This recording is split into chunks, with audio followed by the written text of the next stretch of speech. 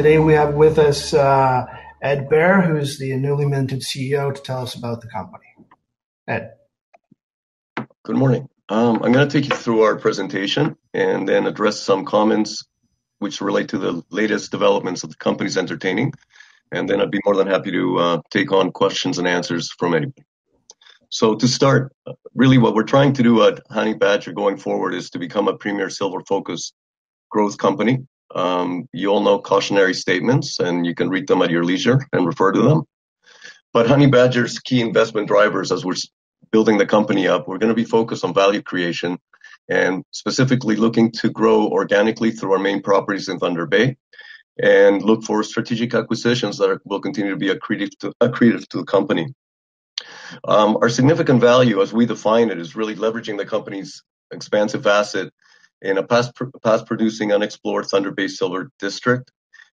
We've identified potentially accretive acquisitions, which I will be addressing at the end of the presentation. But everything that we're looking at is basically based on high-grade quality ounces. We're obviously mindful of jurisdictions, and we will focus on the ones that we deem to be most mining-friendly and ones where we have experience working in. This new team that we've kind of brought forth really has an extensive record of value creation. And what we really pride ourselves in is our ability to leverage our relationships, existing relationships, long tenured relationships. In my case, some date back as much as 30 years. And really our forte as a group and collectively is our extensive experience working in the Americas. Certainly countries like Brazil, Chile, Peru, Ecuador, Colombia, Mexico have been very good to us in the past. We know a lot of people in those areas, people that are currently working in some very exciting projects and prospects, and as well as new ones that we're aware of through private endeavors. So we will be addressing some of that. We'll be looking at some of those. And as the presentation goes, we will focus basically on our Thunder Bay properties, as well as some of the work that we want to do outside of Canada. Just to give you a brief outlook on our capital structure, our share price currently resides somewhere around 7 cents. We know that we have 92.9 million shares outstanding. There are some options that have been issued, some in the money, some are not. Same thing with warrants. Fully diluted, if everything would take place to our liking and the share price would perform, we would have 128.3 million shares. Our current market cap is really not indicative of basically some of the things that we do have on hand. For example, we have a 5.7% stake in Blue Thunder listed on the TSX Venture. They're currently exploring in Quebec and quite successfully at that based on initial release from the company that you may want to refer to. And also, we do have some cash on hand that allows us to make some decisions that are currently in place.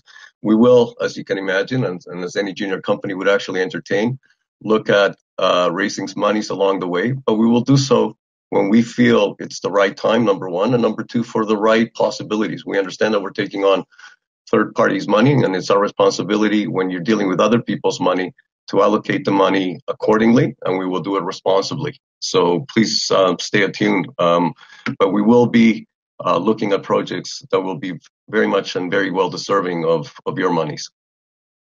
The team, just so you get an understanding of who we are, Chad Williams, I imagine a lot of you would know, certainly chairman of Red Cloud that put on this great event for us. And also myself, as you see, as number two.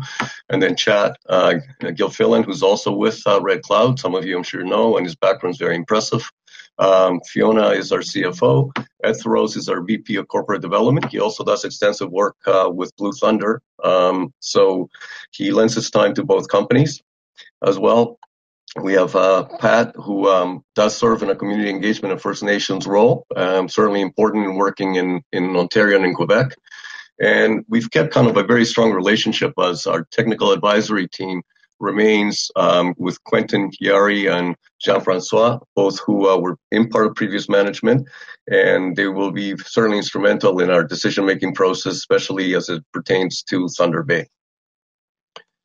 Why do we want to focus mainly on silver or primarily on silver? Is really no mystery other than our belief, and our strong belief at that silver continues to be maybe not as greatly appreciated as gold in this latest cycle. We certainly believe that silver is correlated in the same ways for some people as gold is in terms of its historical performance. Certainly when precious metals rise, due to macroeconomic concerns and market volatility, silver tends to sooner or later take a run. And we believe that the current move that silver has experienced hasn't really been fully valued and fully realized. And we believe going forward over the next 12 to 18 months or even greater, that will perform. Please keep in mind that we, as management of the company, it is not our role really to address commodity cycles, nor do we really kind of focus on the performance of any particular commodity. But we do have from time to time beliefs that we want to entertain that will lead us to making the right decision on any acquisition or any undertaking that we pursue. So again, just one chart that we referred to internally that we thought we could share with you is the changes in annual silver mine supply, and they are as negative as it's ever been, and that's really kind of our main attraction right now. I don't know if some of you may have seen First Majestic, a company that we have great respect for. Keith Neumeyer, their CEO, came up with a very interesting comment, which I'll quote, which says, silver is rarer than people think, with miners producing only 8 ounces of silver for every ounce of gold. And I don't know if that a lot of people realize that. And because it is crucial to much of manufacturing and silver's potential for price appreciation, it is really substantially greater than gold's. So sooner or later, that has to be translated into the market. And again, it is Honey Badger's belief that that will happen in the very near term. And we want to be part of that. So why is Thunder Bay and why the Thunder Bay Silver District, and why, as new management, you always have the belief that you come in with a new broom and you can sweep clean any past mistakes or any past undertakings and take it upon yourself to drive a new process. And I would like to just kind of address something on a personal note. I've been in these situations before when I've taken on companies. I'll mention, when I stepped into TVX Gold in the 90s, when I turned around Greystar Resources in the early 2000s, and then when I took on a very significant challenge of turning around a company called European Goldfields, which assets are now residing in Eldorado Gold. But in any of the endeavors that I've undertaken previously, certainly coming in to somebody else's management team or trying to be able to undertake a new change in a company and restructure it, if it may be, you have to take into consideration what exactly is in the portfolio and be able to analyze and understand what it is within that portfolio. So I've taken the last 4 weeks to seriously sit down and look at Thunder Bay in earnest. And I knew some of the history, but I am now more than ever fascinated by its historic high-grade silver production. I knew the numbers were high, but they remain extremely high. And I think that's really what we want to try and pursue. We want to introduce a new thesis in Thunder Bay of a discovery in keeping with what previous miners, basically put their lives on the line for, which is really looking for silver, in bonanza-type veins. This dates back to the 1840s, as we're now very well aware of. The cutoff grades that were used were, enormous in size in today's world, 1,000 grams per ton silver, and the production was very, very significant. But also the remnants are just as significant, and that's really what we want to pursue. We want to go back to this mine, and I'll let you all read, the information that we've posted for you on this slide. Certainly, the position that we have is the dominant position in the historic district of Thunder Bay. We've looked at a lot of claims. We have significant more claims. We had 37,000 at one point as Honey Badger. And those numbers have now been basically concentrated within 16,800. And the reason that some of those claims are no longer within is because they didn't really serve the thesis that we're pursuing now. And this thesis is really to overlie 9 past producing high-grade mines and silver mines. Sorry, excuse me, I had to take a sip. I'm trying to get over this really bad cold. Not COVID, just a cold. Overlying 9 past producing high-grade silver mines with historic, again, production that we cannot be dismissive of. On the contrary, I think we're encouraged by the work that was previously done, that we can actually take on and fulfill, if you will, the greater dreams of our predecessors in the area. We know that, we benefit from the easy access year-round through highways and access roads that are currently in and around the properties. Be it the Beaver property, as you see on the map, you see all those stars that are there. Those are really historic silver mines, and those are the primary targets that we're going to be going back and taking a very hard look at. this is an established mining region, so all the infrastructure would be in place, as you can imagine. This exploration thesis that we're going to pursue is really led by focusing on two main structural corridors that are associated with, again, the past producing silver mineralization that was identified. Now, sometimes people go back to historic sites expecting the same grades, or to maybe look over an area in the expectations of bonanza grades. I think in this case, we're going to challenge ourselves to prove that is really the case, that we're really going to be able to go to these historic silver mines and look at these, go through the shafts, go through the remnants, and really give this a very hard look, certainly focusing within the Beaver property first. And we'll address that in a minute. And we're going to be looking, in an area that's 160 kilometers. So it's going to take us a little time. And we ask for your indulgence and your patience from the outset. But we will give this a very, very thorough and hard look under this current management. So what really we're going to try and do is untap potential. I think that's really no secret. We're going to be looking at, historically developed areas. We want to look at the host rocks in earnest. They were never systematically sampled, and I think that's really important to note. There's significant extensions at depth for other polymetallic metals that we have to consider, including gold, zinc, and lead, and possibly some cobalt as well alongside. Not too dissimilar to what you would find, for example, in the Cobalt District in Cobalt, Ontario. But nevertheless, the Beaver Silver property covers some of the most productive silver-bearing veins of what we term the Rabbit Mountain deposit. So as indicated, we will definitely take our time and we will look at this and look at it thoroughly. A little more information on Beaver Silver. The mine was the second largest producer in the district. And it's 100% ownership on surrounding contiguous unpatented claims, about 4,300 hectares.